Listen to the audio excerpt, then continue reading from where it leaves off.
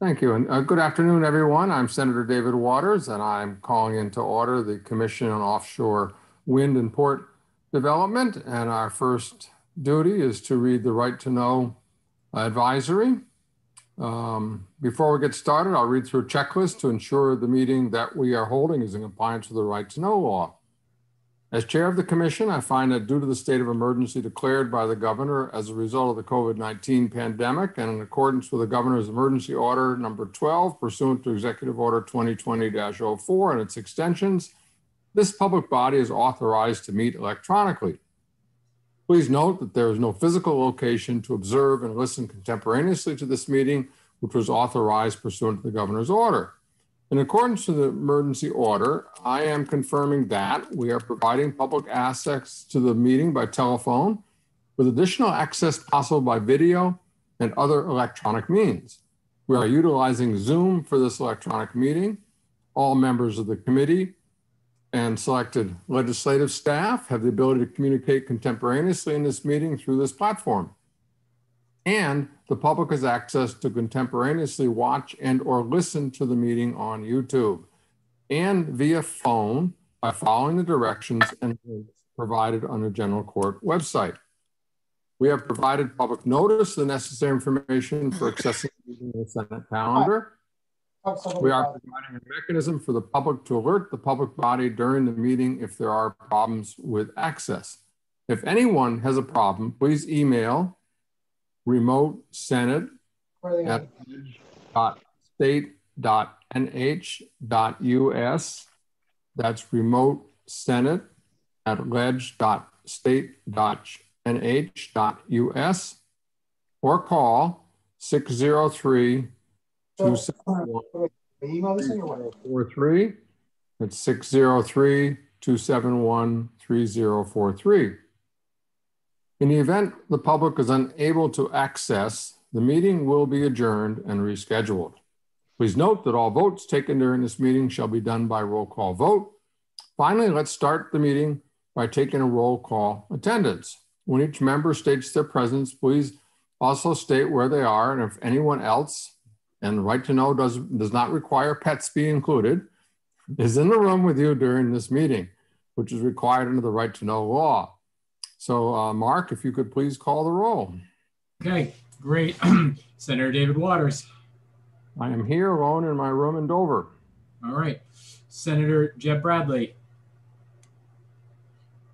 Representative Jane Bolio. I'm here at home in Manchester, and a friend may be coming in anytime. Representative Catherine Harvey.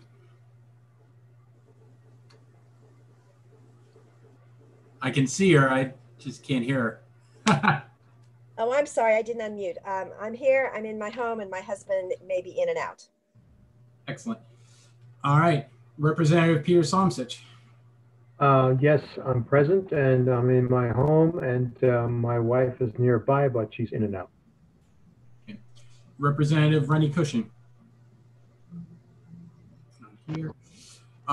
Matt Mayo. I am here at the State House in Concord, and I am alone. Okay. Commissioner Caswell. Since I don't see him, I'm the alternate. My name is Mark Liberty. I'm in my home in Candia by myself. Ted Deers. Yeah, this is Ted Deers. I'm at home in Concord by myself. Mm-hmm. And I also see Stephen Kuchers here as well. Yes, I'm here in Chester, New Hampshire by myself. Okay. Diane Martin. Hi, I'm here and I'm in Deerfield, New Hampshire alone. All right. Sherry Patterson. Good afternoon. I'm present and I'm in my office alone. Donald Crease. Gino Marconi. Michael Behrman. Yes, I'm here in Dover and alone. Diane Foster.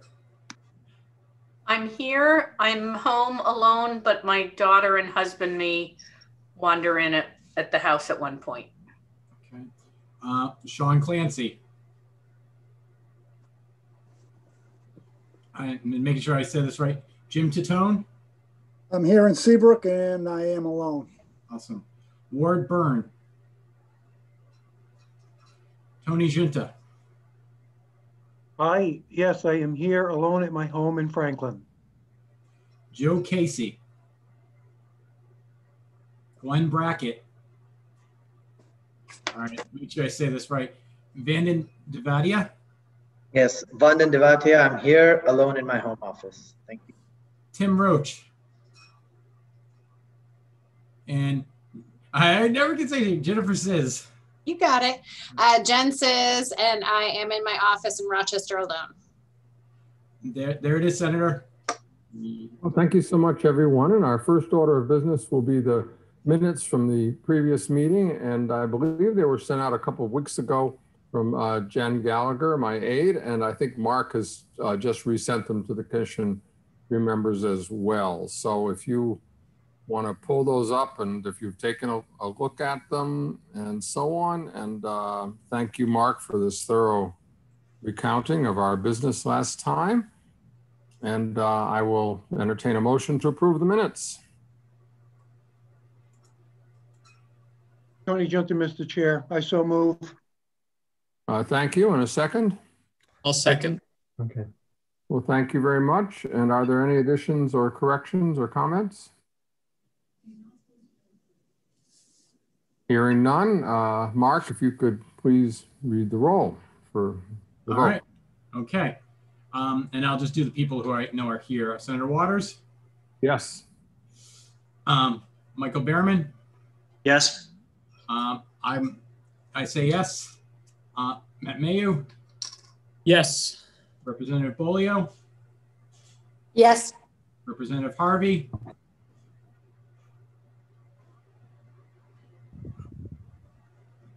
Can't hear her again. We'll go back to her. Getting to unmute, yes. Okay. Representative Somsich. Yes. Ted Deers. Yes. Diane Martin. Yes. Diane Foster. Yes. Jim Tatone. Yes. Tony Junta. Yes. Vanden Devadia. Yes. Jennifer Sizz. Yes. Sherry Patterson. Yes. And Stephen Kuchar. You were here at the last meeting, if I'm not mistaken, correct? Correct, but Ted's the primary, so. But he wasn't there at the last meeting. That's why I asked. Then yes. Okay.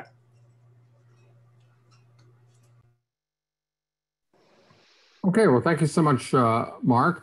And if you look to the agenda, we had thought that it would be a good idea to focus an early meeting on port infrastructure. And so I'm very grateful to Jay Borkland, who Michael will introduce in more detail in just a moment.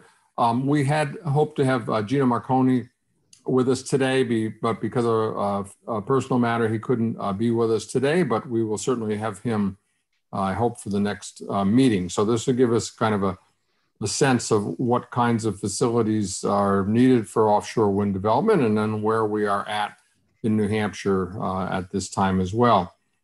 We also today will go over a list of potential topics and a sequence for them that the steering committee has worked on and to get your comments and discussion. So you have a little sense of the roadmap of where we are going.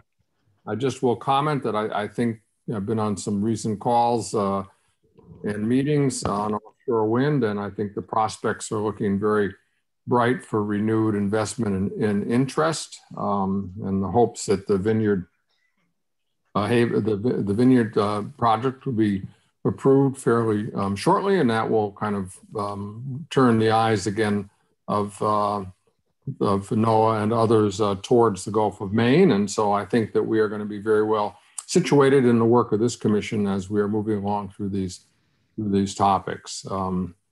So I will turn it over to Michael. And again, thanks to Michael for arranging for Mr. Borkland to be with us.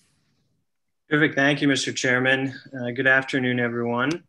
I think this is going to be a very good discussion. As the senator had noted, this is a big issue. We have a lot of time to dig into this further. And as you'll find out Mr. Borkland is a very experienced individual, but we will dig more into sort of details of our port, what that means, current condition, where we may be going with this issue on ports. But I think Mr. Borkland will be able to give a very good broad perspective on the types of ports out there, kind of the experience to this point from an international standpoint, through to what's happened in the U.S. with different ports and the positions. So with that, Jay Borkland is with Lloyd's Registry, and he's the renewable energy lead for the Americas.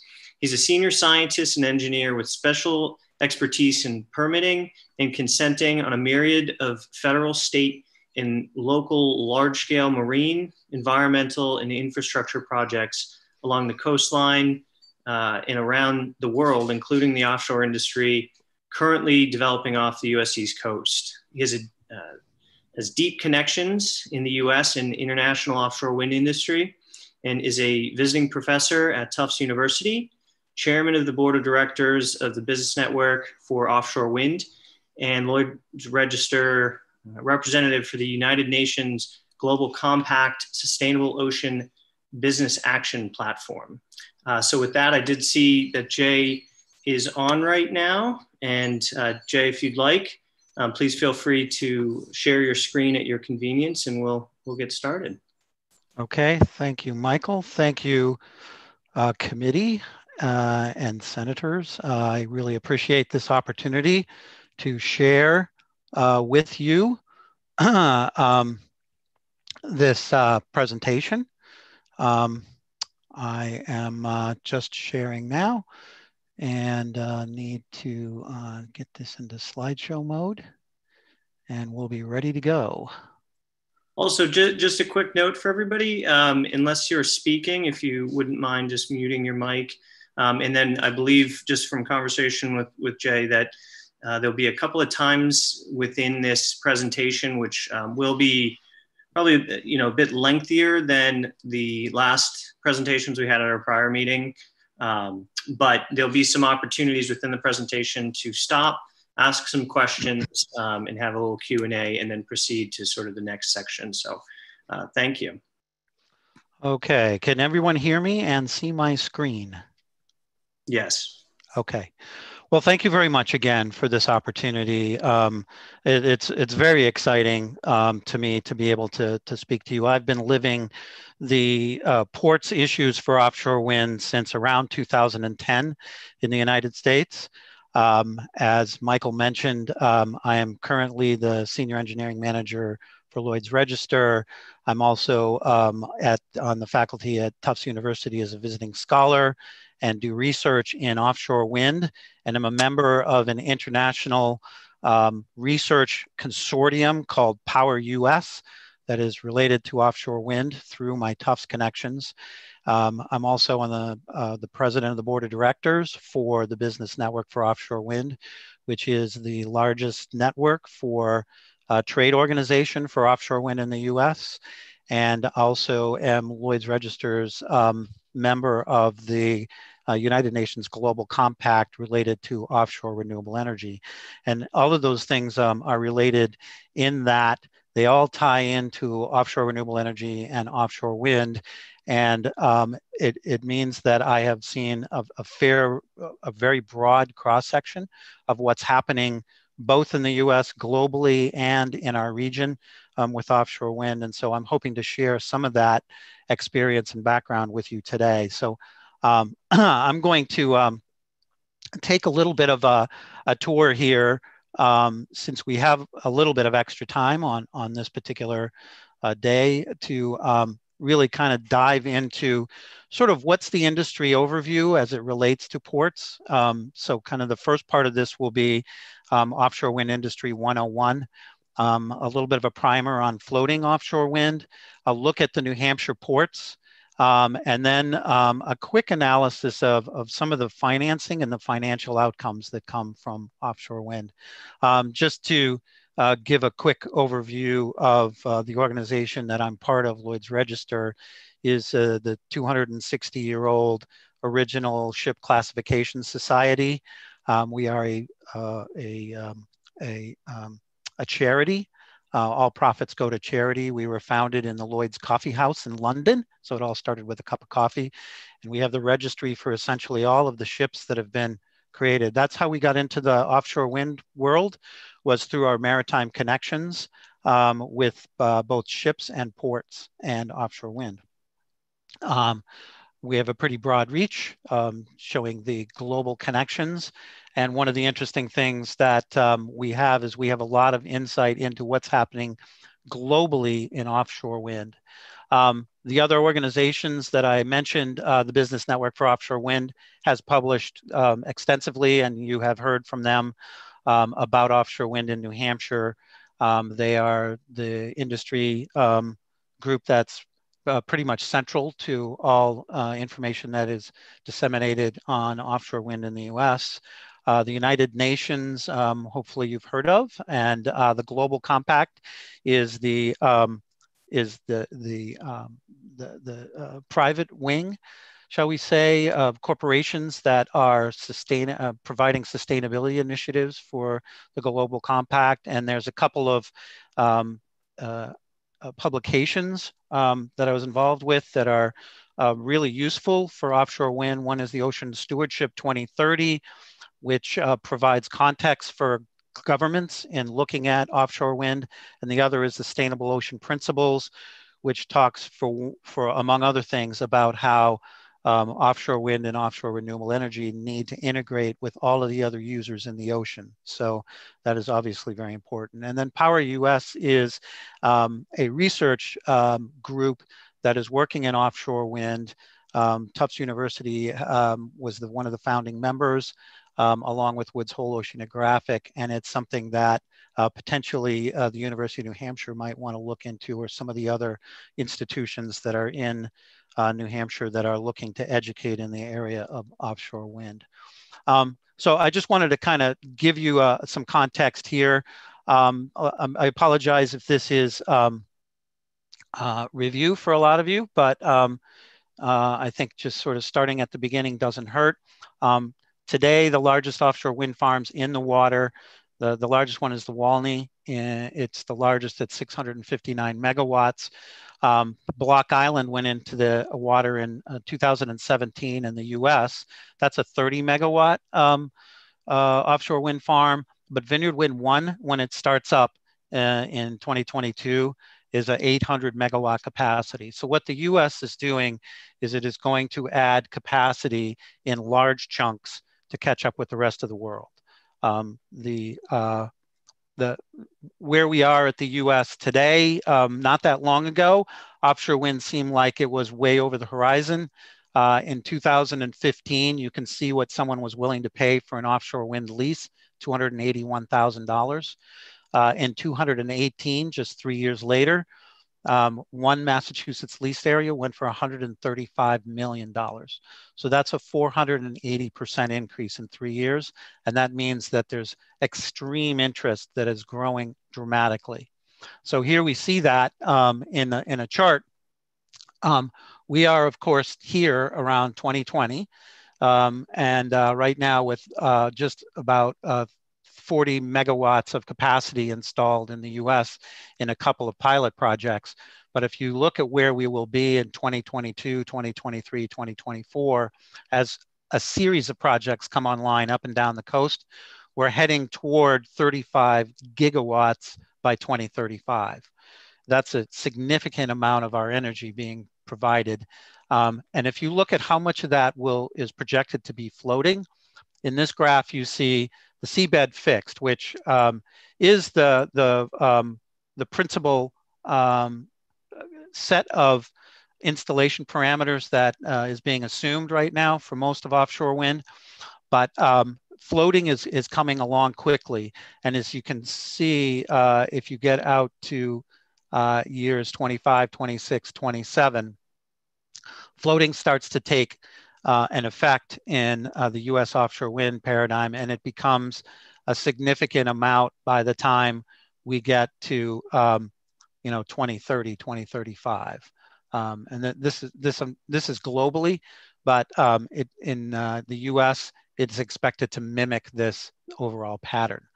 And so the offshore wind leases, as you are probably aware, are up and down the East Coast. There's a variety of them. There's 19 project areas that are being tracked by BOEM.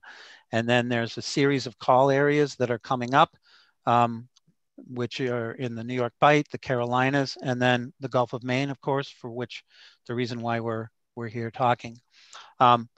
Several things go into thinking about offshore wind ports. And one thing not to be forgotten about is the vessels and the vessel, vessel, oops, sorry, the kinds of vessels that are used, and the fact that the vessels are transforming over time, and they're transforming very rapidly. So not long ago, there was only a few vessels in the world that could handle shipping and installing an offshore wind farm. And now there are hundreds of vessels, and they're getting larger, and they are carrying more and more components and more people. And that is has a direct effect on what kinds of ports can be utilized for offshore wind. The other technology that's developing that's impacting the ports is the size of the components. So with the advent of the GE coming along with its 12 megawatt turbine, this is a giant machine. The blades are giant. You see here, one of the blades is, this is one of the GE Haliade X blades that was sent to Boston, Massachusetts for testing at the Mass Clean Energy Center offshore wind blade testing facility, which you see in the middle picture. This blade is over 320 feet long. So it is the size of a football field for one blade. The piece of equipment you see on the right is the nacelle that will handle this blade. The blade is connected to this hub section. This is the part that spins and creates the energy. The surface area of this is like having 3 football fields spinning in the air, if you can envision that. So these components have gotten extremely large, and so they cannot be shipped in and out through, in a production sense, in just any port. And so there are special requirements and special attributes that the ports need to have. The future of offshore wind is floating in many different ways, and it certainly is floating for the Gulf of Maine, since the water depths and the conditions there really sort of dictate the need for the use of floating offshore wind. So the first task force, of course, was in December of 2019, and the projected timeline for the development of the Gulf of Maine lease areas is over the next 5 to 10 years. The water depth is considered deep when compared with the fixed bottom offshore wind facilities in the lower 40 in the state south of New Hampshire. And the foundation types that'll be needed are floating, of which there are several, and I'll talk about that in a minute. And of course, in 2020, the Maine Aquaventus project, which is the sort of the first floating project to be commissioned to be designed and built in the U.S., has been green lighted, and so that's the start. So the Gulf of Maine gets to kick off floating offshore wind in the U.S. Now, to take a look at the difference, so everyone has heard a lot about how offshore wind is coming from Europe, and how it'll be developed in a way that is consistent with the way that Europe developed. And I think that the U.S. is beginning to have an overprint of its own character on the industry here in the U.S. Yes, most of the developers and most of the components are still European. However, the fact of the matter is that the port facilities in the U.S. that are available for offshore wind are quite a bit different than the port facilities in Europe. This particular port is called the Port of Esbjerg in Denmark. It has a gigantic laydown area and receiving area, and several wind farms can be marshaled out of this port. This is over 1,000 acres of waterfront land, and it has a quayside that's over 4,000 feet long. So this is sort of the muscle port in Europe. This is sort of the way that the European ports have developed, where they're called megaports, and they tend to have manufacturing as well as storage and what's called marshaling. Marshaling is just the place where all the components are brought to be put together and go out to the wind farm. So they marshal the components. And so in Europe, there's this concept of these very large port facilities. In the US, the port facilities for offshore wind, there just is not that much land that's available on the waterfront. It's very rare to have thousands of acres available on the waterfront that's not already in use or not already in private hands.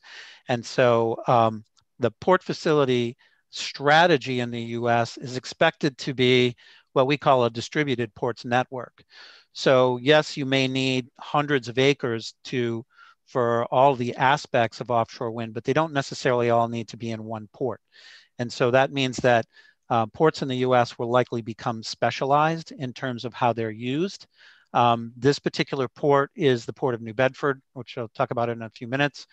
It is the first and currently the only purpose-built offshore wind port in the US in New Bedford, Massachusetts.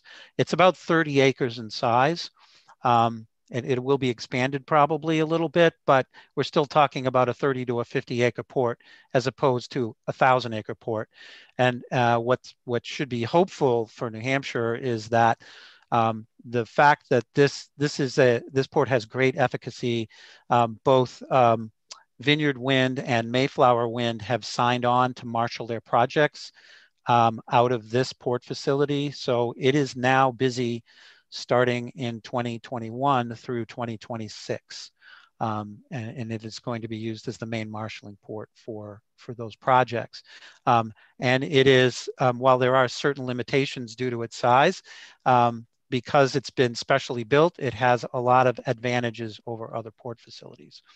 So now just kind of looking at what's going to be needed in the ports. What's your future look like in terms of can you play? And one thing all one needs to do is look at the number of projects that are being commissioned or are coming online over the next 10 to 15 years, and how many ports are going to be needed in order to build those offshore wind farms. And what you see in this graph is a graph of the projected number of turbines that are going to be put in the water each year in the US East Coast. So we're talking about anywhere from 200 to 400 turbines going in the water each year between 2022 and 2035. In order to service all those ports and all those wind farms, there needs to be somewhere between 6 and 8 ports, around 6 or 7 ports to service all those. And so right now there's 1. So there's plenty of room for additional ports to come into play. And this is just looking at the marshaling ports. As I said before, the ports will be distributed between different types in the US. And so manufacturing ports added to the 6 or 8 needed to this is another 8 to 12. And then on top of that, there are service ports and O&M ports, which is another 6 or 8. So we'll probably be looking at about 30 ports up and down the East Coast that'll be brought into use for offshore wind. Where will these ports be? So this is a map.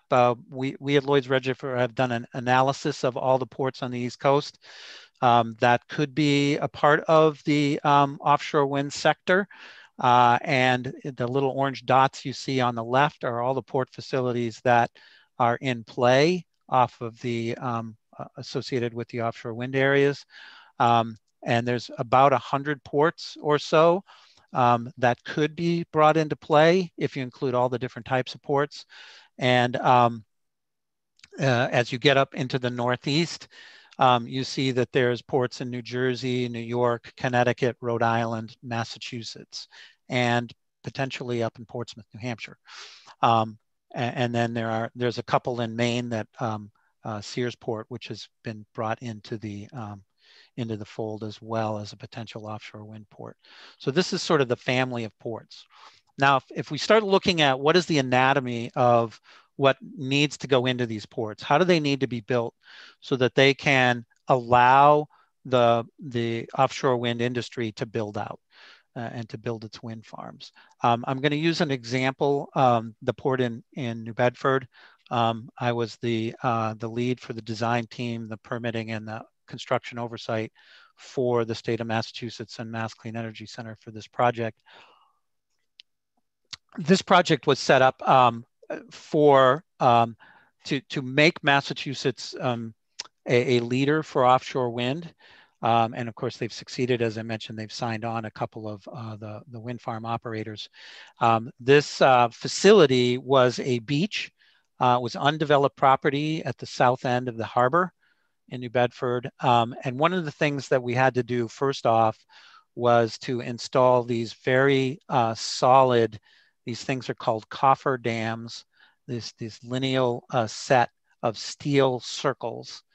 They look like coffee cans that you kind of pound into the ground and connect to each other. And what those do is they provide the extreme load bearing capacity application or allowance for the site.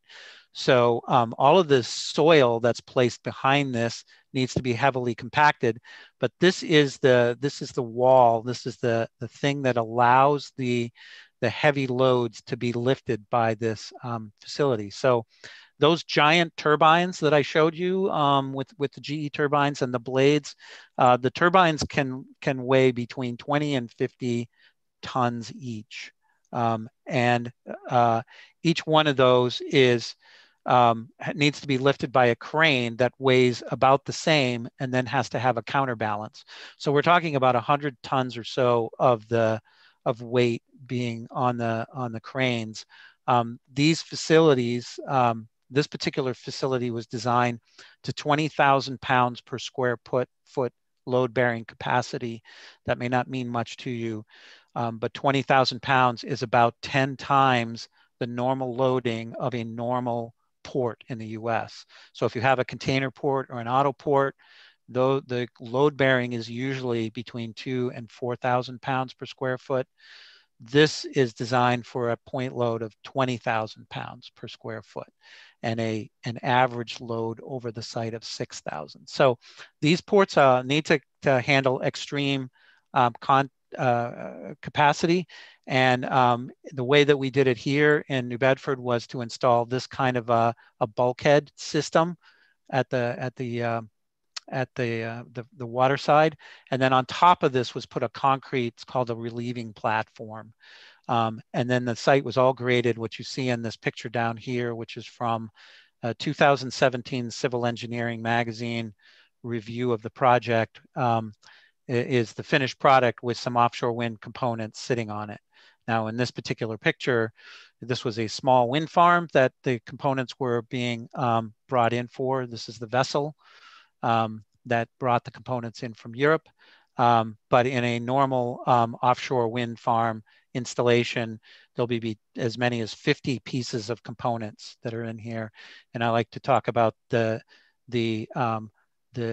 flow of components that go through a port as being analogous to a ballet of the giant components. So it's a giant ballet where pieces have to come in from Europe or from wherever they're made. It could be made in the US, but they have to come in, they need to be handled, they need to be put on vessels, and then they need to go out to the wind farm.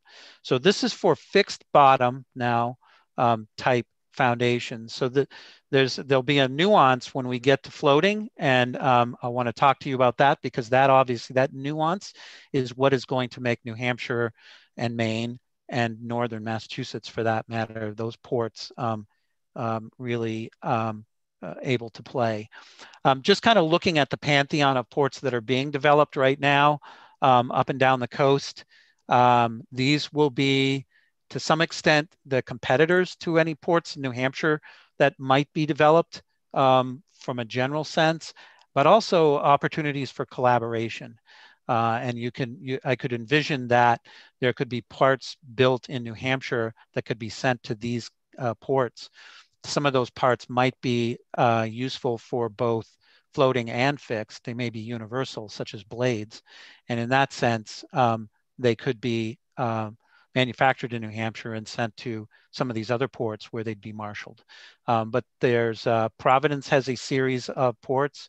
The Arthur Kill Terminal in Staten Island is a port that's on the drawing board that would handle, because it's near the open ocean with no bridges, could handle the largest ships, and it can handle components in the vertical.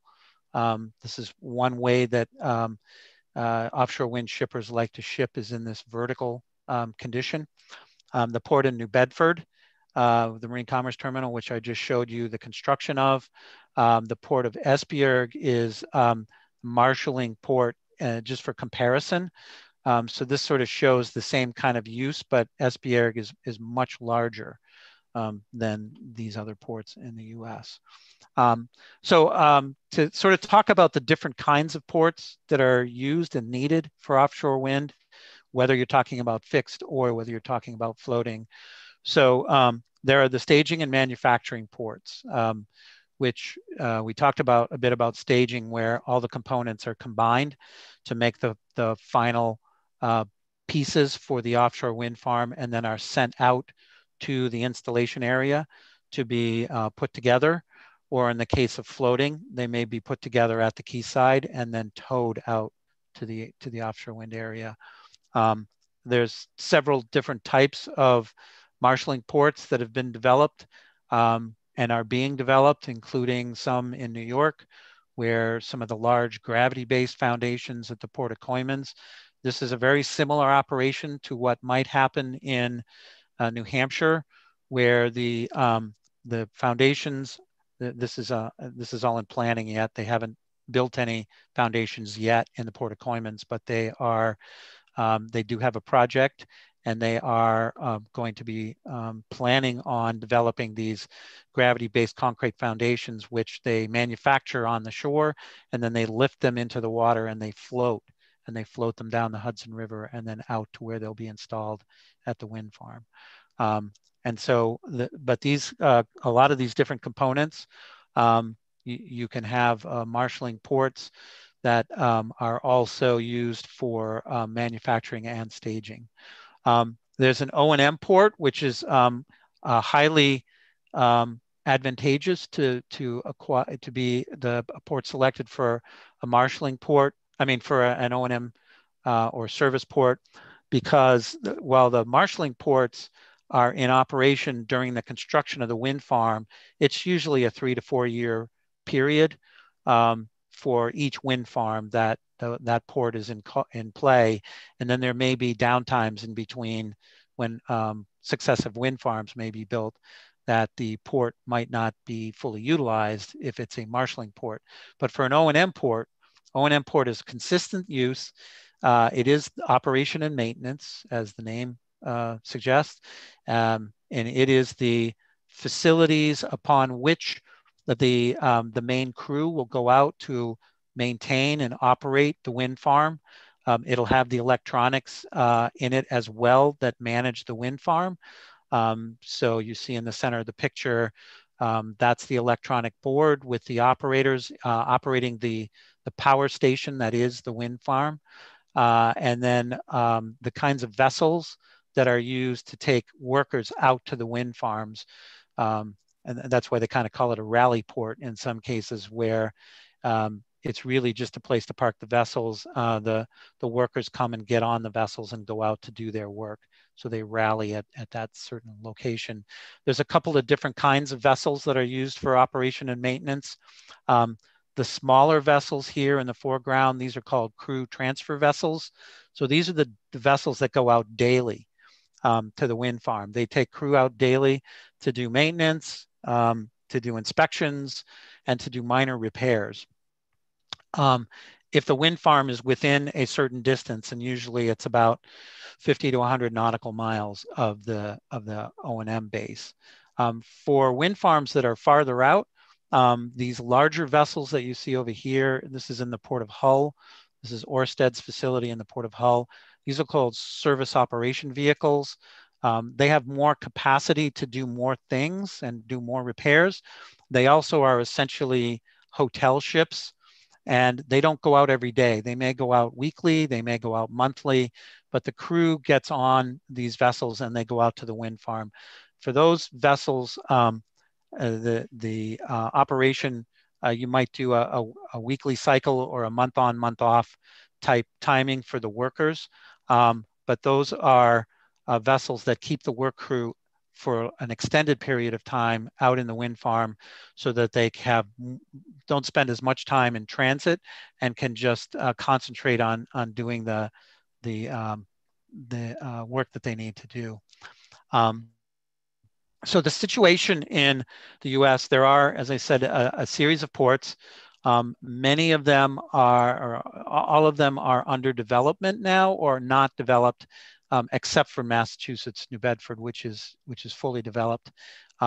This port here in New London, Connecticut is supposed to start construction next year. Arthur Kill is still working on its plans and its financial stack. Port and South Key are coming along in Rhode Island. But they, as you can see from this picture, there's a fair bit to do to get it ready. So it's a year or so out from being ready. And then Brayton Point has been brought in. That's another Massachusetts port. It's been brought in, but it's a multi-use port. And I think that's one of the things that is of interest here, is that if you have a port that's used for things other than offshore wind at the same time, then you have to be able to share the quayside, and you have to have enough land area for offshore wind to be able to work and for you to be able to do those other things that you do. In this case, they do, steel and bulk composite material. So shifting now to talk a little bit about floating offshore wind and what it looks like and what it's going to look like.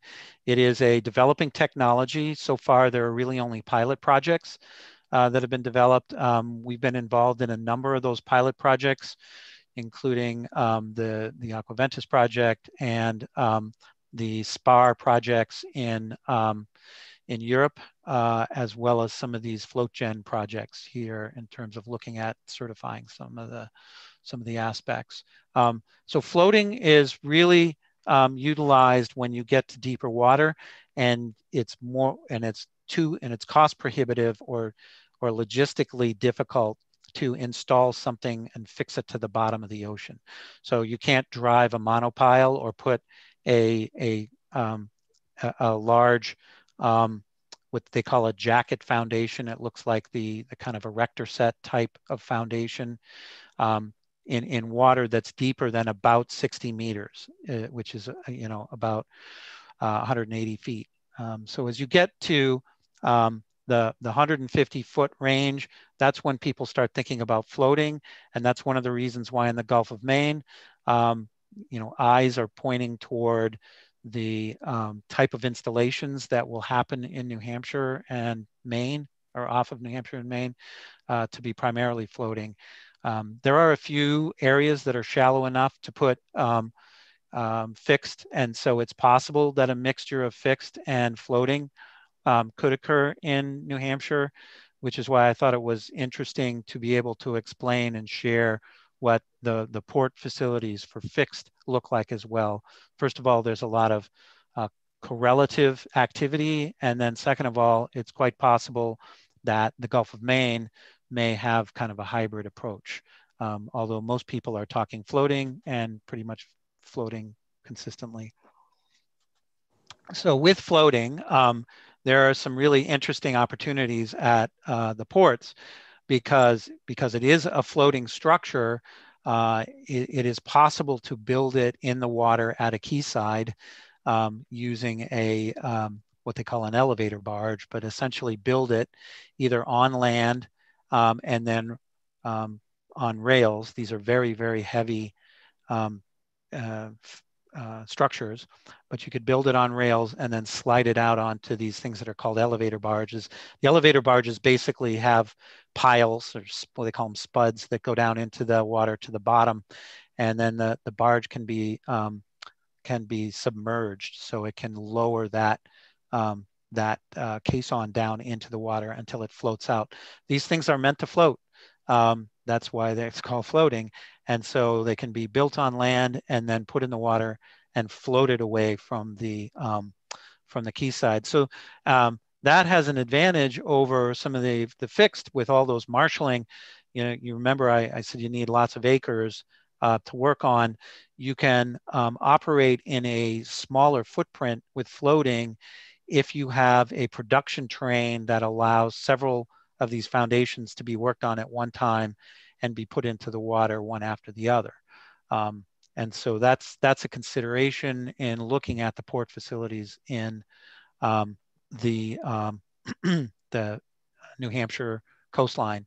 I'm borrowing I've got a little vignette here of a floating offshore wind 101 from a colleague of mine at Lloyd's Register, Mark Spring. Mark is kind of considered the godfather of floating offshore wind. He's been working in it for many, many years, a former GE person, now with LR, and he's sort of put together kind of a brilliant little PowerPoint presentation. So I thought I'd just kind of slide into this for a minute. Most of the floating technology comes from adaptation from the oil and gas sector. So floating drilling platforms, floating production platforms, floating electrical transformer platforms have been utilized in the energy sector for many, many years, in fact, many decades. And it's from that experience that offshore wind is taking its floating foundation development history from.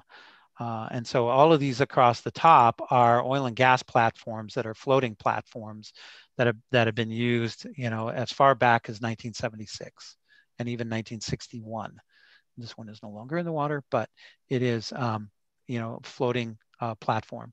And so the technology, the idea of doing energy from a floating platform offshore is not new, but the connection with all of the cables and making these very, very tall turbines work and not skew as the tides and the wind and the waves are affecting the foundation is the trick.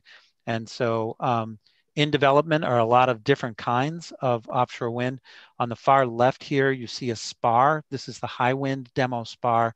A spar means this is a long, long tube that goes below the turbine.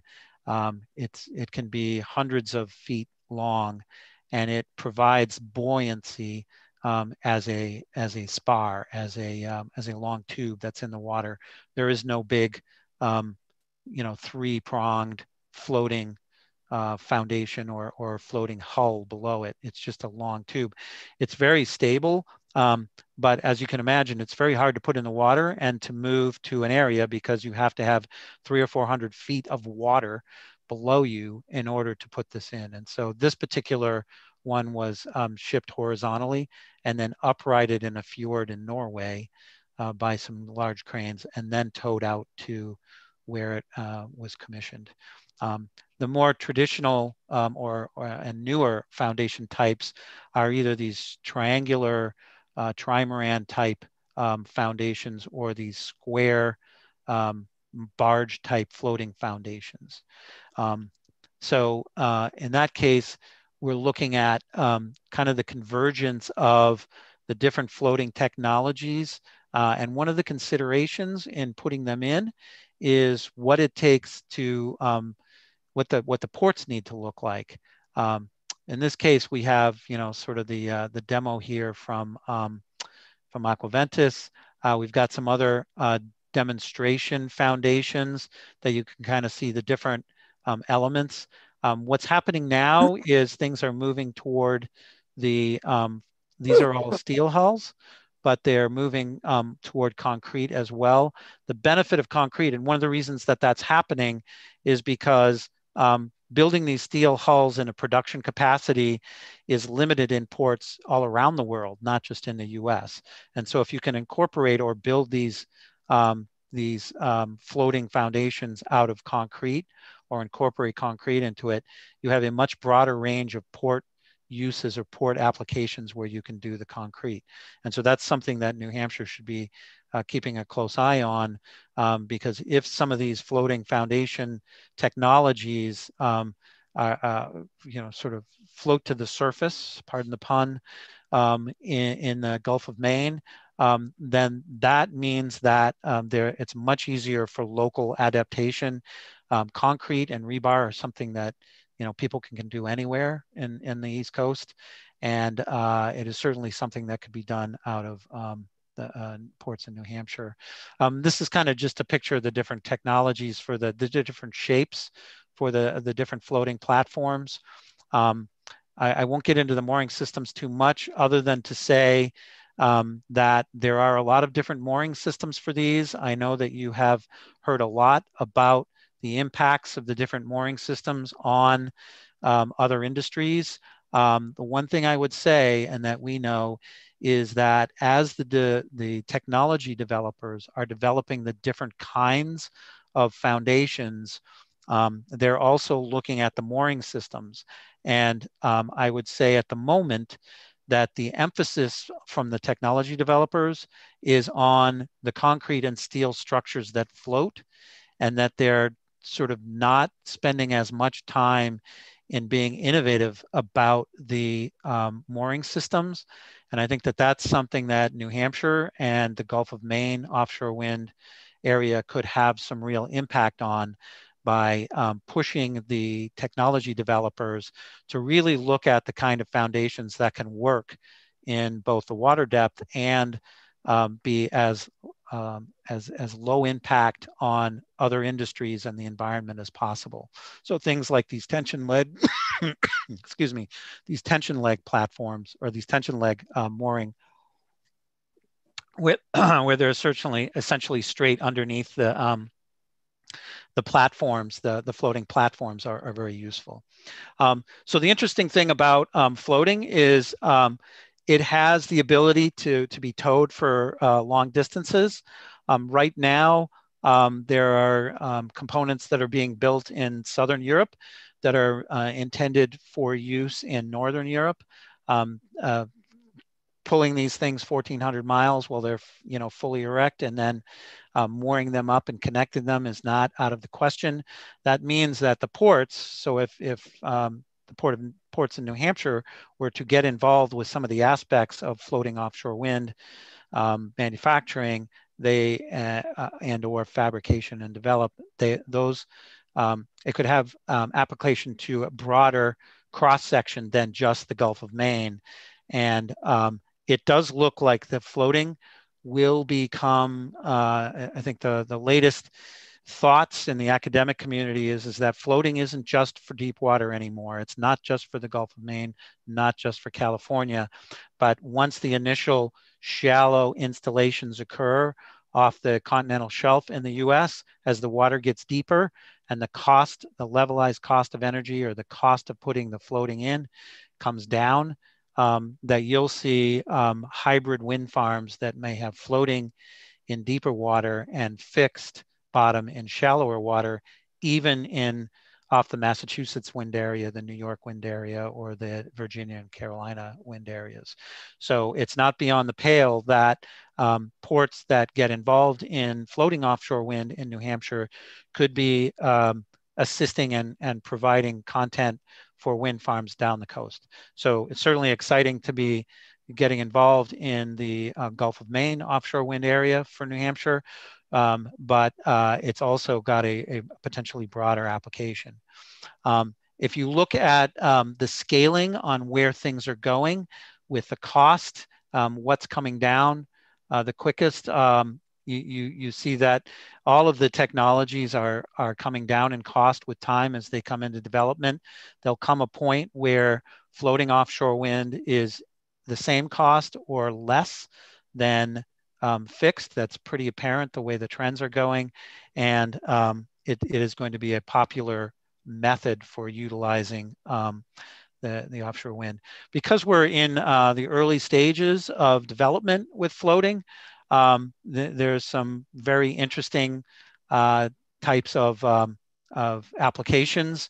Some people are thinking, okay, are we going to try and put that giant 12 megawatt GE turbine on a floating foundation and tow that around and then moor it?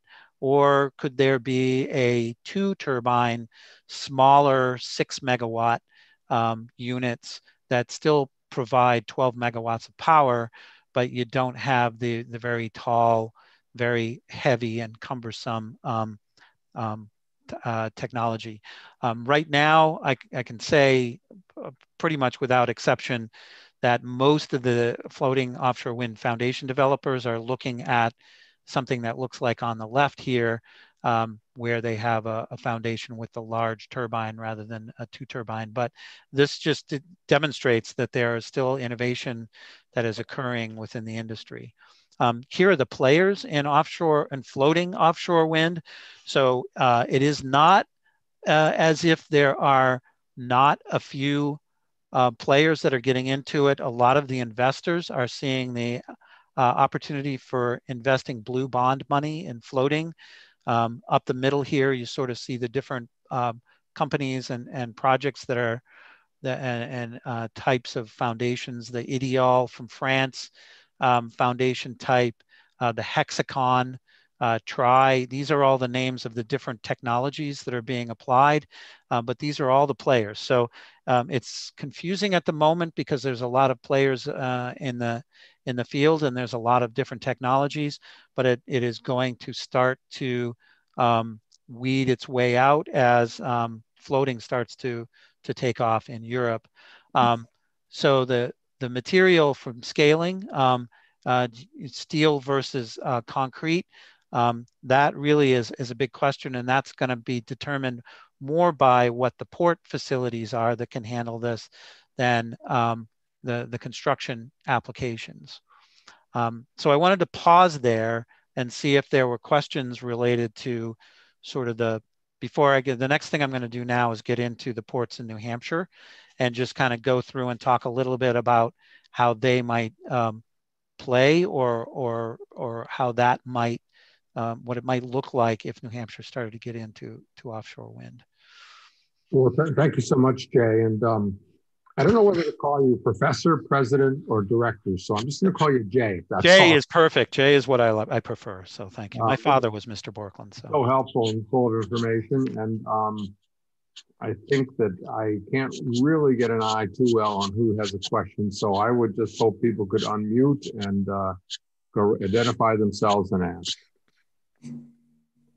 I have a question. It's Diane Martin. Yes. You mentioned the tension leg mooring. Is that been installed anywhere? And if so, where? And has it been successful? So they've been installed in terms of oil and gas platforms around the world, and they have been successful. There's a slightly different application, obviously, but that is something the tension leg platforms or mooring systems are something that show a fair amount of application.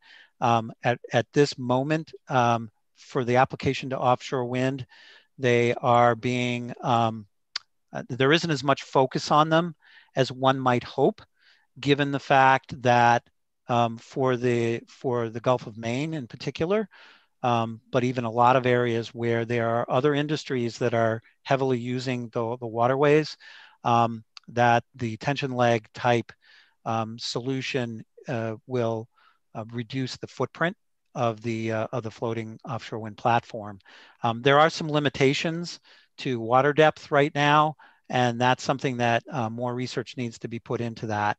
And so that's an area that I think, you know, as New Hampshire looks at its place in offshore wind and in floating offshore wind, it has the opportunity as does Maine and Northern Massachusetts here as a group, to have an impact on how the field develops, and can really become what amounts to kind of world leading in that thought process. So right now there is not a lot of tension leg. It's kind of an afterthought when you talk to offshore wind floating developers at the moment, because they're focusing on their floating technology, on the hull foundations and where they marry that to the top side, and they're not focusing right now so much on the moorings. But once they turn their attention to that and begin to realize that the mooring systems are going to be key to getting approvals and getting the wind farms ready to go, then I think there'll be some more attention paid to mooring system design. Thank you. I will ask a question if somebody else, I'm sure we'll have one in a minute. So I actually two questions. The first one is there much that you have looked at in terms of hydrogen infrastructure that is going to be affecting port design and development? So yes, it's so the floating offshore wind farm that we helped work with up in the North Sea is being utilized for the development of hydrogen offshore. And so from that standpoint, yes. From the standpoint of in the ports, the development of hydrogen as a fuel, which has gotten a lot of attention lately as the the shipping industry moves toward decarbonization. The development of hydrogen as a fuel is something that can be teamed with floating offshore wind. And there's a lot of speculation that floating offshore wind farms will not just be installed to service, to provide electrical power like a power plant would, but also to create offshore hubs for the development of hydrogen as a fuel, which can then be shipped to locations where they can be offloaded. What I haven't heard yet, and I think is and maybe what you're alluding to, is sort of a hybrid approach in a port to dealing with the fabrication and development of offshore wind components, as well as hydrogen components. And I think that's something that's going to come. I'm not sure why this always happens, but everybody sort of thinks of the ports last when they think about having to put something out in the ocean.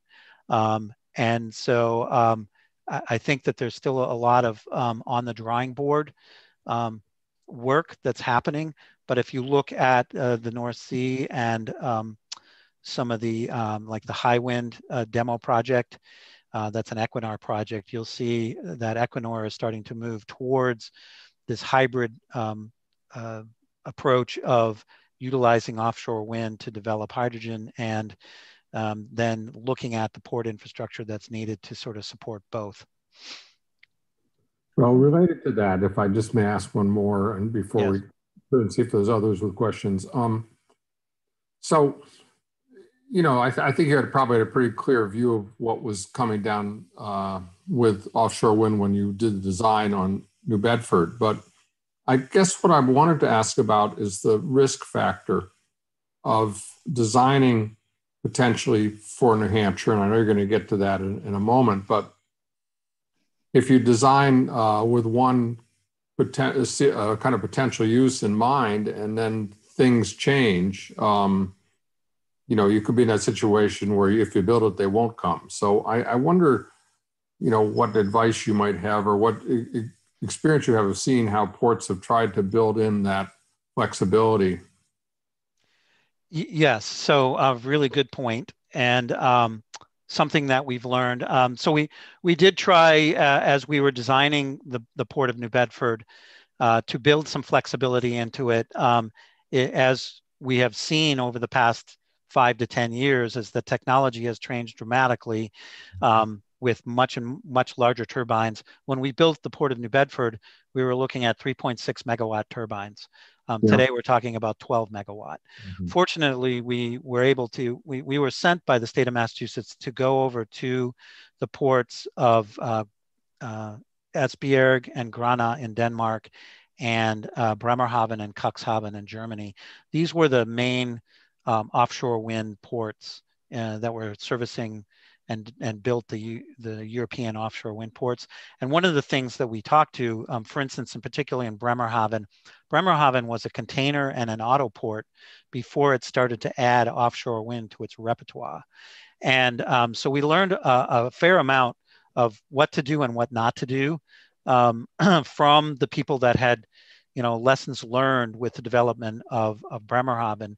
And, one of the lessons is that because of the cyclical nature of the development of an offshore wind industry and wind farms, that one may want to have the ability to utilize a port for other things.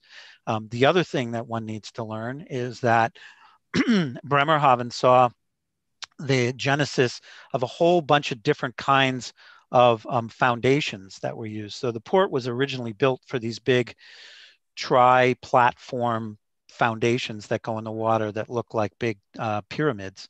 And all of the manufacturers that set up shop in Bremerhaven set up to build just those things specially. That lasted for about 5 years until a different technology came along, that the monopiles that the offshore wind industry liked better. And the manufacturers of those big foundation pieces, all sort of, they either changed into manufacturing monopiles or they went out of business. And so there was one of the lessons learned is yes, you have to build some flexibility into both being able to morph with the technology as it comes along because it's changing so rapidly, and also potentially because of the up and down nature, you may need to look at the ability to have multiple uses at a port facility. And so that's hard to do, obviously, but one of the things you want to try to do, there's basic things that go into the port. I mean, honestly, we talk about how fancy these ports are, but they're big parking lots, right? And if you build them right and you make them hardened enough so that they can handle the use that they're going to need for offshore wind, they're generally useful for other things. Maybe they're overbuilt for those other things, but they can be utilized for other things. And so one thing I would say is New Hampshire is looking out. It should look at not just don't build a port for a project, but look at the longer term offshore wind uses and try to build the flexibility into those ports for the multiple uses. And some ports that are now being used for manufacturing are likely, or for marshaling, are probably going to convert to be used for O&M ports for the long term. And if you think about it, you could put two or three different offshore wind developers with 2 or 3 different wind farms operating, could all work out of a single port that used to be a marshaling port. So you want to try to have a long-term vision for when you create a master plan for what you're looking at from the port utility standpoint. Thank you. And I'll pause. And are there other questions from other members of the commission? I have a question. Jay, this is really useful. Thank you. I'd like to follow up on Diane Martin's question. TLP systems, at least the theory for them, have existed for decades. And do you think the limitations for TLP systems are in sort of understanding and research, or are they that the industry hasn't actually just been implementing them? And you don't have to go too far in the weeds in your response, but I'm wondering where the gaps are. Well, so I was actually surprised as we started to, in the last couple of years, delve into the details. So there are about 52 or 53 different types of floating offshore wind platforms that are being thought of, and about 11 or 12 of those are floating to the top, pardon the pun. And that's where people, the developers, the research has been focused is on the actual floating platforms, when we started to talk to the floating platform developers, the floating wind developers, and said, well, how are you coming with research on your mooring systems? And everyone says, oh, well, we'll use catenary systems because that's what's standard. So I don't think they've come to terms quite yet with the fact that there is other alternatives that they can and need to be looking at. And it's not that the TLP systems that have been used for decades aren't applicable to offshore wind.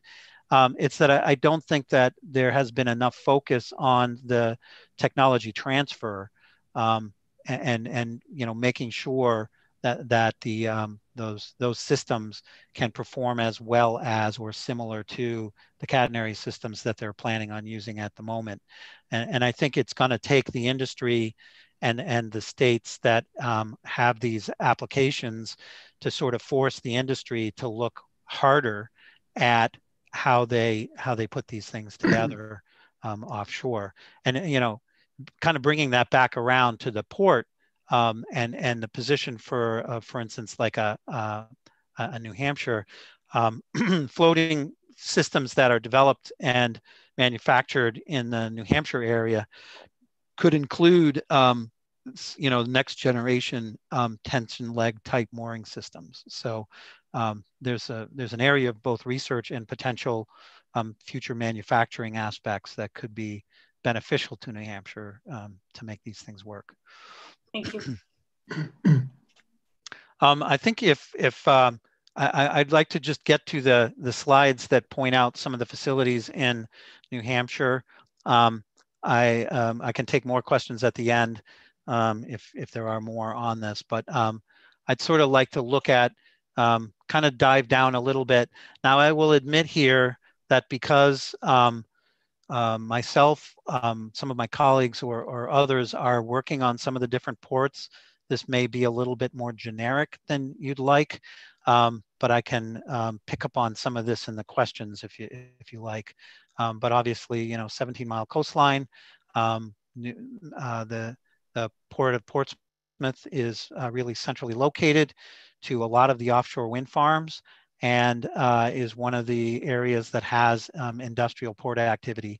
One of the first things one looks at when looking at an offshore wind type application is what are the overhead restrictions? What's the air gap restrictions between the port and where the wind farm will be, because that can dictate the kinds of operations that can occur in the ports. There's a couple of bridges to look at in the area between Portsmouth, or at least up the Piscataqua River, on where some of the facilities we'll look at are, and the open ocean. And so those need to be considered both in terms of how high they are, or what can get underneath them, but also between the area between the pilings that are holding the bridge up. That gap, that horizontal distance is important. Maybe not so much for regular ships, but when you start talking about those floating offshore wind foundations, those are wide, right? They have they're triangular or big square, very wide, much wider than a ship, and so you have to consider the width and the height of what you're bringing underneath the bridges. So you have a bridge, couple of bridges in Portsmouth that have air draft restrictions when they're open. In some cases, a couple of 100 feet. But again, the horizontal clearance. We also have, the high draft bridge, fixed bridge spans that are potentially between some of the areas where the components could be manufactured and sites up the Piscataqua River and the open ocean where they'll be installed. So those considerations can limit.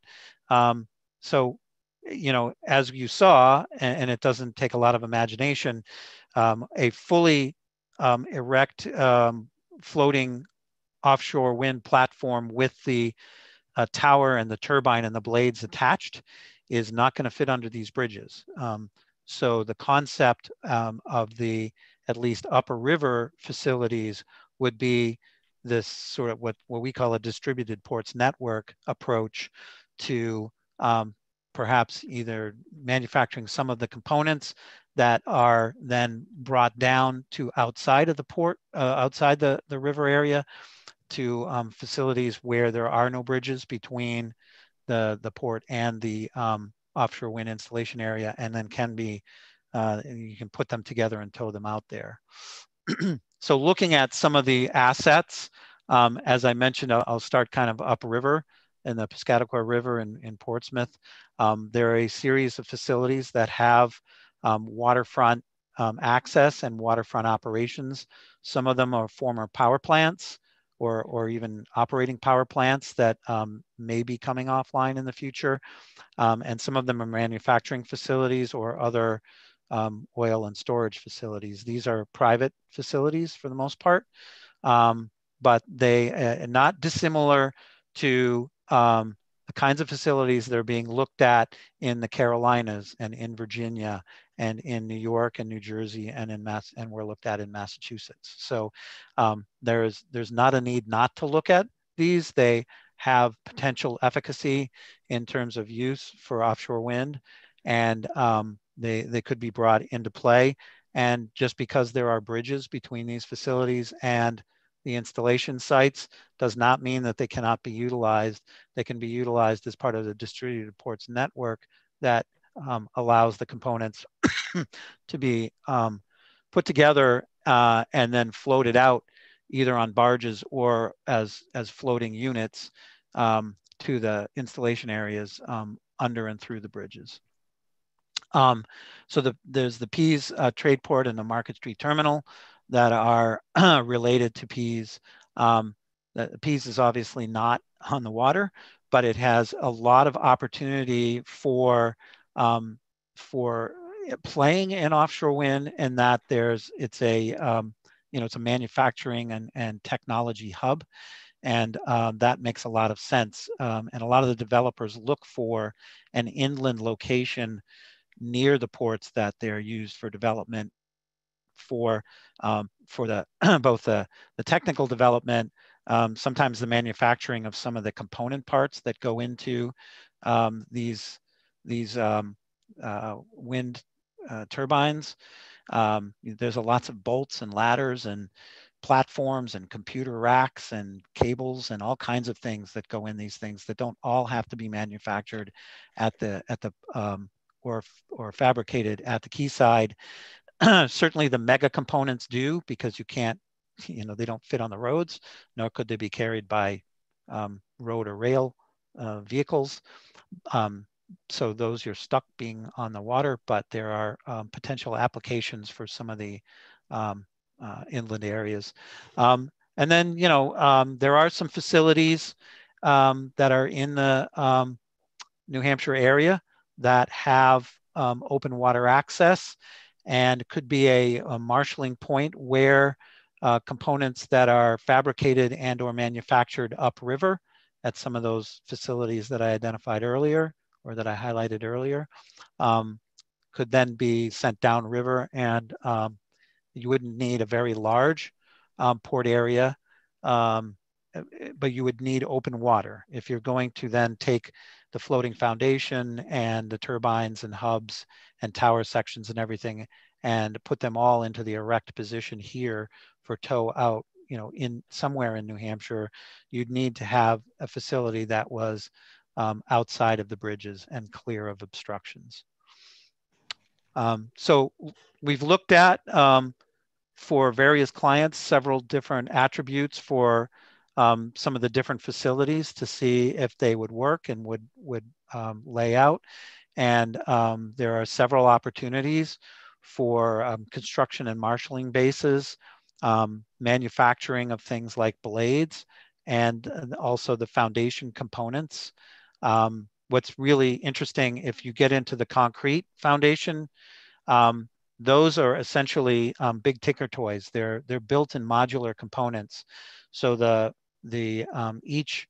might be 3 or 4 hollow concrete cells that are then tied together by cross members that then the turbine is placed on.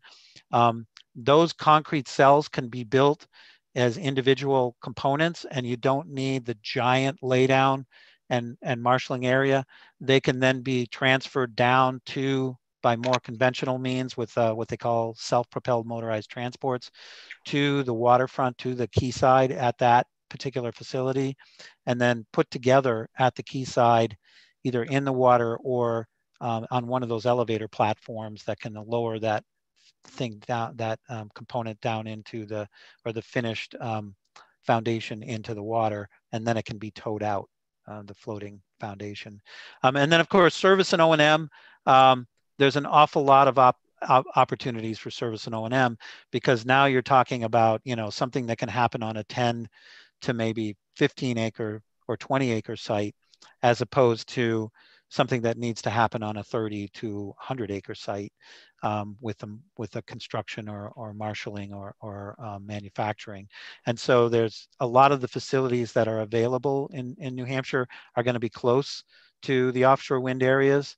In some cases, maybe New Hampshire ports will be the closest ports to some of the offshore wind installation facilities. And that means that they're good candidates for locating the O&M ports. And then the distinction with the service, a true O&M port, for instance, Vineyard Wind is developing an O&M port in Vineyard Haven on Martha's Vineyard. That they're going to run the wind farm from there, and they're going to have crew transfer vessels there to go out and do the daily inspections. But if a blade breaks and needs to be replaced, they're not going to be marshaling that out of the port of Vineyard Haven. It's simply not big enough. And so they will have service support from other port facilities that are more on the mainland and on southeastern Massachusetts. And that means that there's an opportunity for a port to be a service port. And mainly what you're storing there is a couple of giant spools of cable, a few blades, you know, a few spare parts that, you know, if you had to wait to have those manufactured in Europe and sent over, you might have to wait several months.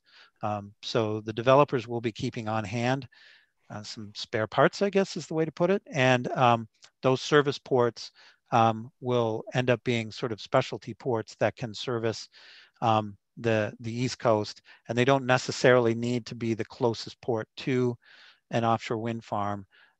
They could support several offshore wind farms up and down the coast.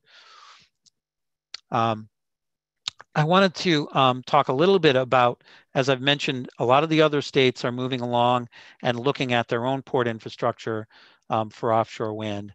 And I know you probably are aware of this connection, but there is an opportunity for places that are in both Maine and Massachusetts to work with the ports in New Hampshire to collaborate. And one opportunity for that is, for instance, with in Salem, Mass, with the Footprint Power site. If this site were to be developed or to be, there's a power plant there, but there's a lot of adjacent land that could be made available. And you could envision that foundations that might get manufactured, floating foundations that might get manufactured in a port in New Hampshire, such as, you know, the port of Portsmouth or the Schiller Power Station or one of the other facilities that we highlighted, could be floated down fairly close proximity to this location where the top sides could then be put on top, because there's no bridge. This has deep water access and there's no bridge clearance issues.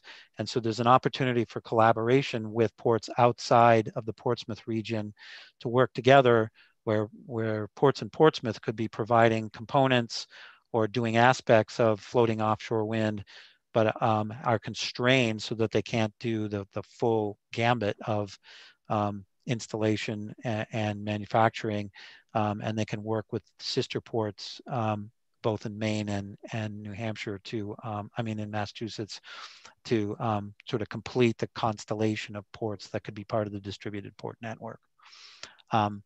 So, and as I mentioned, that collaboration could occur at a variety of ports, reaching pretty far down the coast as time goes on. If you advance the clock 5 or 10 years, if you think where we were 5 or 10 years ago in the US, where we're headed now, you think about that same kind of paradigm shift in transition, it's quite possible that floating is being adapted and adopted at a number of different locations down the coast. And that opportunity to play within the greater pantheon of offshore wind ports in the US is very, very solid. And keep in mind, you may say, well, is there going to be enough demand for that? If we're headed toward, you know, it's 35 gigawatts by 2035, which is thousands of turbines. If we're headed toward, you know, what some say is 70 or 80 gigawatts, then there's plenty of capacity out there and plenty of demand. And the 8 or 10 ports up and down the east coast of the US, or 15 ports or whatever it turns out to be, will all have a play if they decide to get involved in the offshore wind industry. One thing I just wanted to touch on, because this is becoming the trickiest thing, we're working with,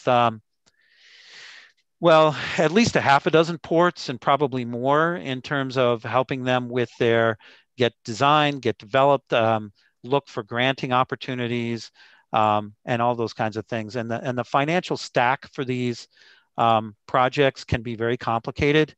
There's a lot of money that needs to be raised to bring a port that currently is used for something else. If it's used for, power generation, to convert that into a port that can be used for offshore wind, it's going to take a lot. All that quayside hardening that I showed you that had to be done at New Bedford.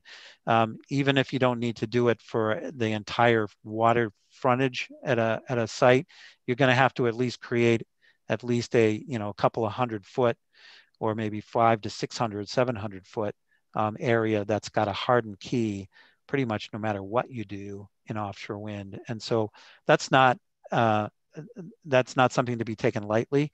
And the financial stack for developing that financial play and developing that offshore port has become an issue with a lot of the ports down the coast. And you probably have heard many states say, oh, we've got this port that's great and it's going to cost 400 million or 200 million to develop, and that's just going to happen.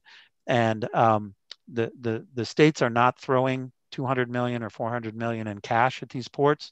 They're coming up with complicated and innovative financial systems that include, in some cases, the developer paying, in some cases, the state investing, in some cases, the technology developer or the OEM, the original equipment manufacturer, which would be like the manufacturer of the nacelle or the blades or what have you. Some private financing, federal grants are being tapped in some cases, or being sought, I guess I should say, or tapped. The big port in Maryland was able to get a federal Tiger grant at one point to assist with its offshore wind development. And then a couple of things that are new, and I wanted to bring to your attention, are blue bonds. And I mentioned to Michael in some conversations I've had, we are doing some work both internationally through the United Nations Global Compact, recognizing that financing offshore wind and financing the infrastructure that allows offshore wind to happen is tricky, and that a global approach might be needed. And so there are some innovative ways in which these things that are now being called, you've heard of green bonds. Well, these are blue bonds. And so that is something worth sort of looking at and talking about in terms of the financing for the infrastructure. That the financing for the wind farm itself, the developers have come up with various ways of doing that. And what has now become, an issue is not as much financing the wind farm itself, but financing the infrastructure that's needed to build the wind farm. And then, so once you have the port infrastructure, I'm sorry, you can't read a lot of this, but it basically is talking about what are what are the benefits? Once you've got an industry operating in your state, what sorts of benefits can you see? This is some work that we've done with our partners at BVG and associates, which are sort of, regarded as experts around the world in terms of figuring out the benefits that offshore wind can have for state and local governments and state and local areas and the population, and sort of the wheel of the different kinds of workers and how that might affect the economy of a different area. And it's hundreds of workers in each port, leading to thousands of workers that are supporting the offshore wind farms. And then, when you start to chain that together for a region, that could be, tens of thousands of jobs from a regional perspective. If you think of, New York, Connecticut, Rhode Island, Massachusetts, and New Hampshire and Maine. And that is where I will leave it and open it up to some questions again. And hopefully I made the timing that Mike told me I needed to make.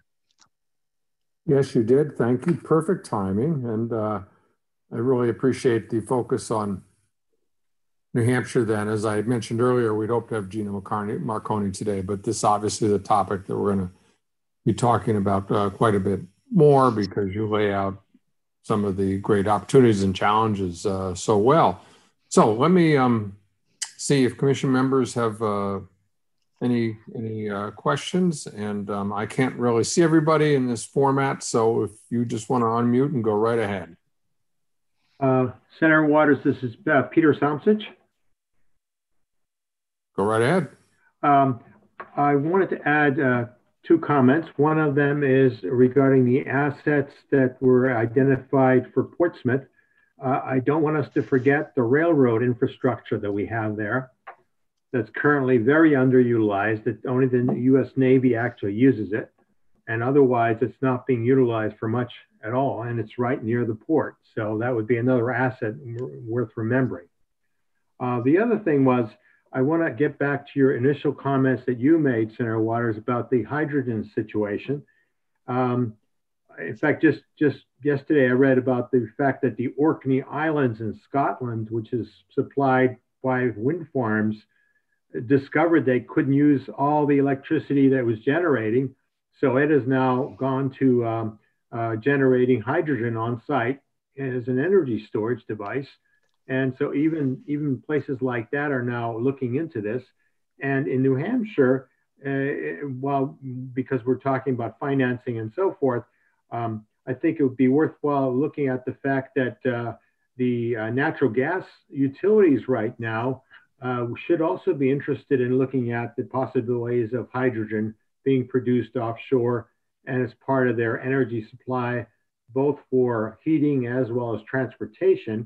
So it'd be good to have somebody from from that area give us an update about what people see as the future of hydrogen in general. Thank you for that, Peter. Are there any questions for Dave? Senator, if I could just respond to that, because I think there's two really interesting points, and the point taken about the railroads is spot on. A lot of the, if you talk to the tower manufacturers, they utilize the railroads to bring in the raw materials, and the steel plates that get bent, all the different pieces. They prefer rail connections to road connections. And so having rail at the ports is key. Not all of the ports that are being looked at for offshore wind have rail.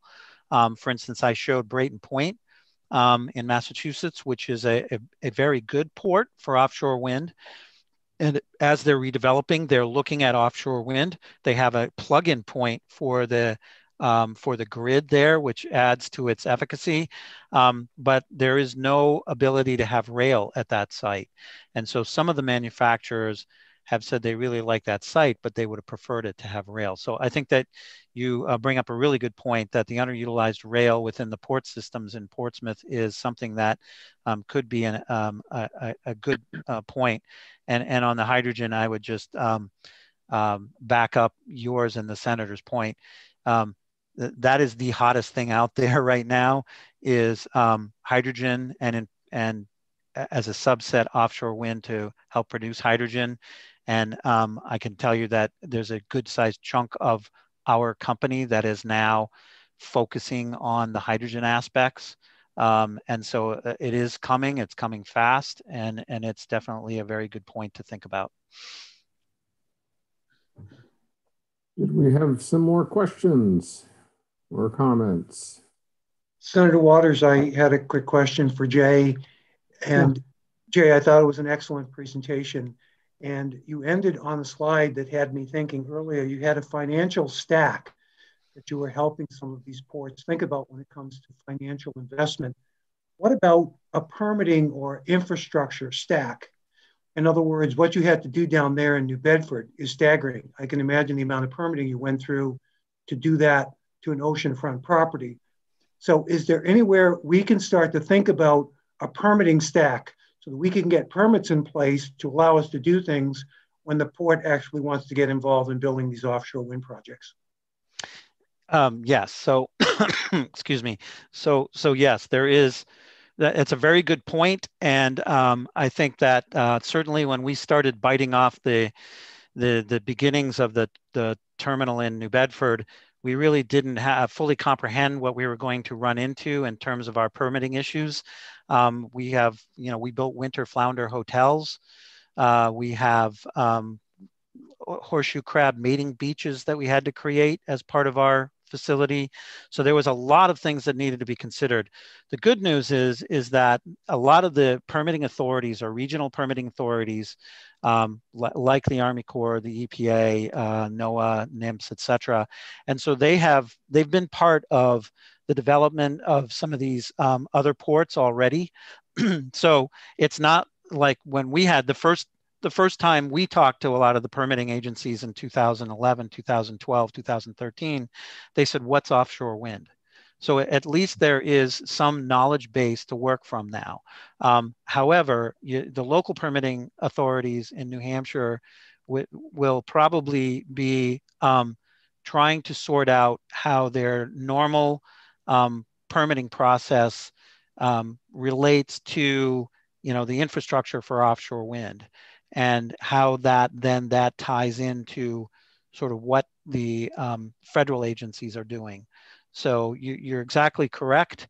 There is a fair amount, I would say, too many of these port facilities are giving themselves 2 to 3 years to develop for offshore wind.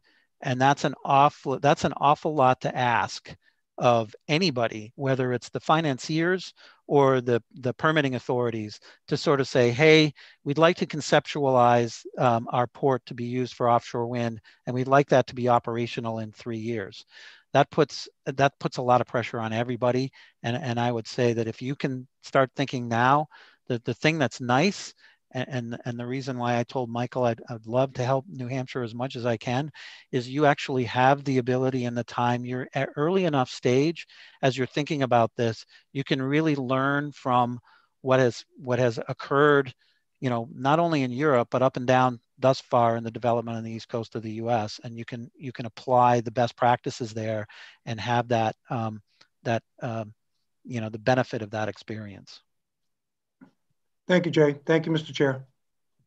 Senator Waters, if I may. Yes, Diane, please. Jay, one of the last slides you showed was what I'll call a workforce development or a workforce needs slide. And I'm wondering, it looked fairly straightforward with engineers and technicians, and where do you see the holes in education? So if whether it's community colleges or universities are thinking about undergraduates, associate degrees, graduate degrees, where are the holes across the US, across the Eastern Seaboard? That's a very good question. So there's a layered system. While essentially all of the people that work in offshore wind are considered to be highly trained, and we're typically talking about highly paid positions, there is still a whole pantheon of needs. So, the engineers and scientists that are doing the work with, the National Marine Fisheries aspects, or designing the foundations are one aspect. So, certainly universities and colleges and research institutions, and they tend to be the ones that are kind of out in front, because that's an early aspect, which is the thinking about the design and thinking about the plan for how a state might attack offshore wind. But then behind that, most of the workers are going to be involved in fabricating and putting things together. And so there you've got a whole list of technicians. They're skilled technicians, but they're still technicians, which include cable folks that have to pull and connect cable. The folks that have to bend steel, welders. Welders are in very short supply. Fabricators, people that can just, the bolts that put together, that hold these components together are gigantic. And just the technicians that are needed to get those bolts to just the right specification, it's a very specialized skill. You don't just go down to Home Depot and buy bolts for an offshore wind farm. So you need to, these are all special skills. And I think that there is, it was a bit of an afterthought down in New York and Massachusetts, Connecticut, Rhode Island, and Maryland, in terms of the training aspects for the full workforce. And I think getting out ahead of that early is something that would be very useful. And when you start thinking about it, there's very specialized training, and it's not just on the development of the materials, it's on, now you're going to take that bolt that you've so lovingly developed, and you're going to take it out to a wind farm and you're going to screw it on. So it means you got to get on this big ship. You got to go out in heavy seas. You got to transfer over to that platform safely. You got to, you have to have training in height climbing, harnessing. You may have to be evacuated, or if the ship can't stay, you might have to leave by helicopter. So you've got to have training in how to transfer into the helicopter. All of those things that people don't, there's what they call GWO certification training, are things that people really weren't thinking about until we started to get closer to actually having offshore winds going up, offshore wind farms going up. And right now, those training applications are really in their infancy here in the US. And so what's happening is people are getting trained in Europe and coming over. And that, I guess, is the warning that I would say. What we all want to see, besides clean energy and offshore wind, we all want to see the benefits that come from the workforce, the jobs, and the supply chain settling on our East Coast here. And it's that thing that's in danger if we don't get out ahead of it, because what the developers will tell you is, well, look, I've got a workforce that's trained and has already worked on 3 of these wind farms for me in Europe. Why wouldn't I just put them on a plane, fly them over here, put them up in a hotel for a night, ship them out to these offshore wind hotels, and we'll just use them, we'll cycle them in 6-week cycles. Well, the only way to break that chain is to start getting US workers trained in the particular skills that are needed, and then apprentice under some of these more experienced technicians, and eventually work up to be the senior technician. It's not that the developers really don't want to have local supply chain and assist the local governments in building up the jobs.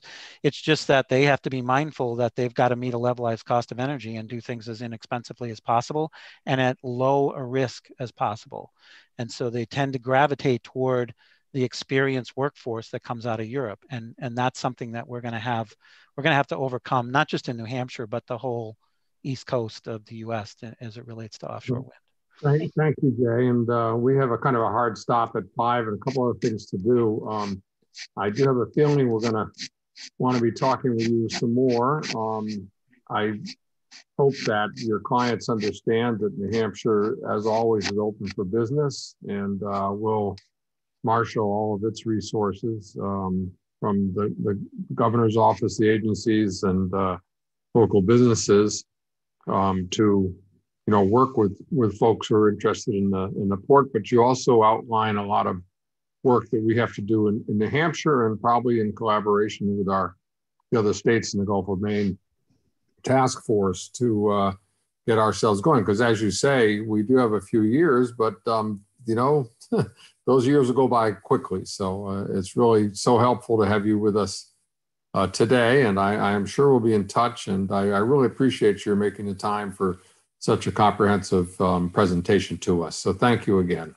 Oh, thank you, Chairman. I am actually a native son of New Hampshire, was raised there, and I went to UNH, and I'm a graduate in earth science from UNH. So I'm thrilled to see this coming along. And as much as I like working in North Carolina, I would much rather be in my home state of New Hampshire, you know, helping offshore wind move ahead. So delighted to help in any way I can. Thank you. Thanks to everyone. I don't remember you darkening the doorstep of Hamilton Smith Hall too much in any of my English classes, but maybe I saw you in the hallways. James Hall was where I lived. I was a geology and geoengineer. But well, thank you again, and thank you, Michael. Thank you, and we only have a few minutes left, and so I think at this point, Michael, maybe you could just indicate what you think we're likely to do next, and then we'll have a little bit of public comment. Yeah, absolutely. So in attempting to figure out moving forward best steps where we are engaging the full membership and approaching the particular issues in a thoughtful manner and be able to effectively plan out and invite individuals to come and present as well on the various topics and give them enough lead time to participate. All of you should have received a brief document with some of the topics that we're looking to likely investigate, possibly create some subcommittees to further understand the topics and report back to the commission. Given that it is November and you know we are getting into the holiday season, we had felt like potentially for the December meeting, we actually try and welcome in individuals from Maine and Massachusetts to try and provide some status updates on where they are. I think one of the things that we would benefit from is communication, not just in the BOEM sense with our neighbors, but in how they're approaching a lot of their development efforts. As Jay had mentioned, are there opportunities for us to work together? I think, you know, it seems to be that there are. And so we would, I think, like to welcome them to communicate that, give us some status update. We can provide some to them as well. And so I think that's at least for the moment what we're looking at for December. If there's any discussion we'd like to have about that, certainly, you know, welcome that, as well as any discussion around this document that does lay out, again, sort of 5 general topic areas. And then any specific topics that any of you would like to recommend that we focus on moving into the new year in our upcoming meetings. So with that, you know, I think we'd welcome any conversation. Well, thank you. And I would think Matt and Mark as well, that we might, after the December meeting, start to think about an opportunity to, I'm sure Governor Sununu is going to be ramping up activities of his task forces, and just, you know, at what point will be appropriate for us to connect with them. We also may hear at some point that BOEM wants to schedule another Gulf of Maine meeting. You never know, but I think that is something that we want to keep touching base on as well. And I think as well that the collaboration issues here are obviously going to be kind of spearheaded, or kind of those conversations are likely to be at the levels of the governors of the 3 states, I would think, in terms of how that process, when it matures, moves along. So anyways, we've got a lot of things we can talk about, but always wanted to make sure that we are you know, adjusting ourselves and having flexibility to what the needs of the governor may be, and also what our bordering states that we're in the Gulf of Maine task force with. So thank you, Michael. And because time is short, I think if people have more thoughts on issues of schedule, as Michael said, to please be in touch with us, and we will put it on our next steering committee meeting. So with that, Alan, do we have anybody wishing to make public comment? So if you are a member of the public and you would like to comment or you have questions for the commission, you can raise your hand via Zoom, or if you're on the phone, you can press *9 and we can let you talk. And right now it looks like we do have one person who would like to speak. Would you like me to let them in, Senator? Please do.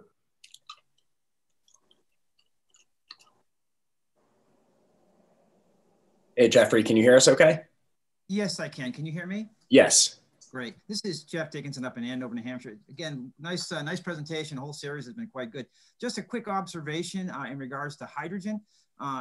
Experience over a very long period of time in investing in the clean energy sector is to limit the amount of innovation wrapped into a particular new system, such as floating offshore wind. So just a caution that hydrogen may be a hot topic again.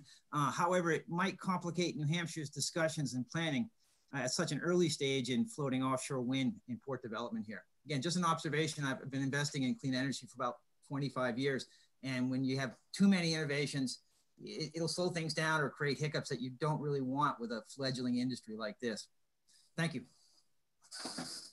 Thank you very much, Jeffrey, for mentioning your expertise and also for that, that note. Very, very sensible. Alan, is there someone else?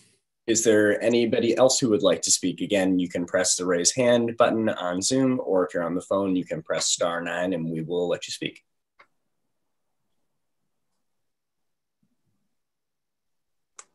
Doesn't appear so, Senator.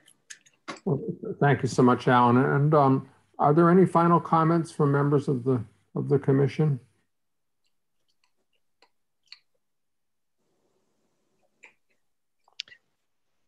Senator, this is Ted Deers. Just a couple quick things. One is that I think that we could gin up a very good presentation on the ocean data portal. I think for a future meeting, I think that the committee might get a lot out of that. It allows them to go see their own data that they'd like to manipulate through that system. So I think that's really important of a presentation. We can certainly put that on the agenda and get that through, through our ocean data portal folks to come and do a quick training for us. So I think that might be a beneficial future topic. And then I also happened to be looking at calendars today, and I noted that both the January and February meetings are scheduled on state holidays. So you may want to take a quick look at that. If I'm not mistaken, I believe both of those are state holidays. Yes, and we will make the appropriate adjustment. And thanks for the reminder about the ocean data portal, because maybe sooner rather than later for that, because it will set a context for a lot of the things that we end up talking about, and it's such a valuable tool. So thank you. Absolutely, thank you. Senator Waters, Peter Somsich again. Yeah, just one comment. I saw a slide that was shown by Jay previously that showed the naval prison. And that's kind of the eyesore we've had for many years here. But the fact of the matter is nothing's being done with it. And it is located on the water. So maybe it could get a new lease on life. Well, thanks. I think it was a generic photo, because what's under consideration there is the area on the far side of CB Island where it is a potential for use for the project, but who knows? Who knows? Maybe they could break up the concrete and use it for the floating platforms, huh? Well, thanks again, everybody. I'll make a motion to adjourn. We do have to take a roll call. And the second? I'll second. Second, and from Michael. And would you call the roll, please, Mark? Sorry about that. Just got to get it up. All right. Hold on. I'm in a meeting. They just got home. Senator Waters. Yes. Michael Behrman. Yes. I'm saying yes. Matt Mayu. Yes. Representative Bolio. Representative Harvey. Yes. Representative Somsich. Yes. Ted Deers, Yes. Diane Martin, Yes. Diane Foster, Yes. Jim Tatone, Yes. Tony Junta. Guys, I'm in a meeting. Please, 1 second. Ben and Vadia. Yes. Jennifer Sis. Yes. Jerry Patterson. Yes. Let's get out of here. The kids vote yes too. Thank you, everybody. Great meeting. Good night. Bye. Thank you. Everyone. Yep. Senator Waters. Senator Waters, Yeah. you have a minute? I don't. Okay. You could call me about 5:30 if you wanted. Okay. You have my phone number. It's 969-9224. Hold on. 9699224.